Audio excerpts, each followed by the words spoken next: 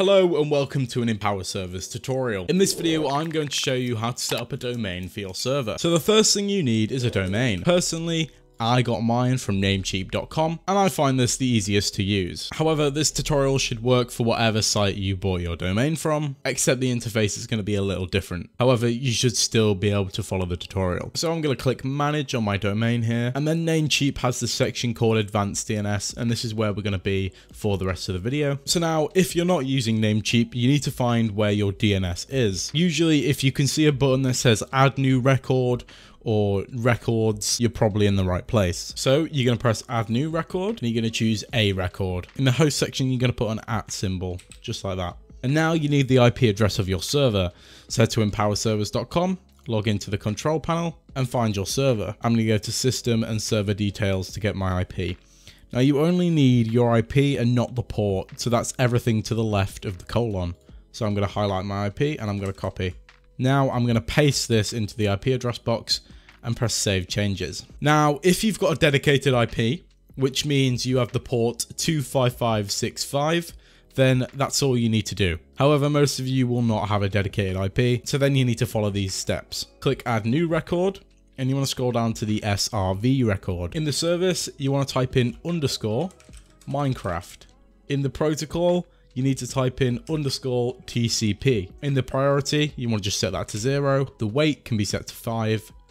And the port is the port of your server. So in this case, I'm going to head back to empowerservers.com.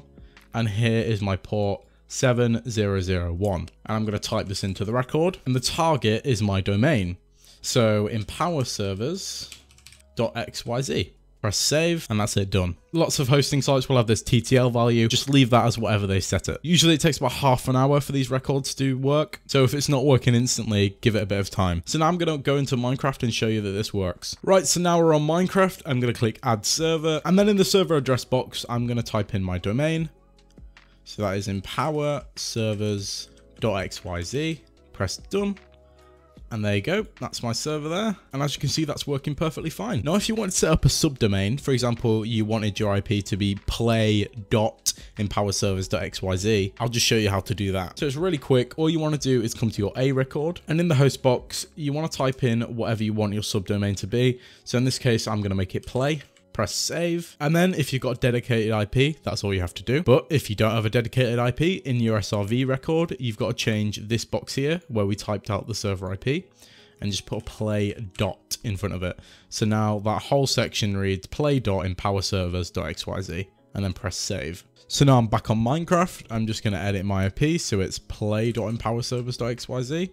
Press done and then connect. And as you can see, it's all working fine. So that's how you set up a domain to your server. And please remember, if you're having any problems with the interface for setting up your domain, just contact our support team and we'll be happy to help you. Thank you very much for watching. If you require any more support, the fastest way to reach us will be via live chat, located in the bottom right corner of your screen at all times. Thank you for choosing Empower Servers.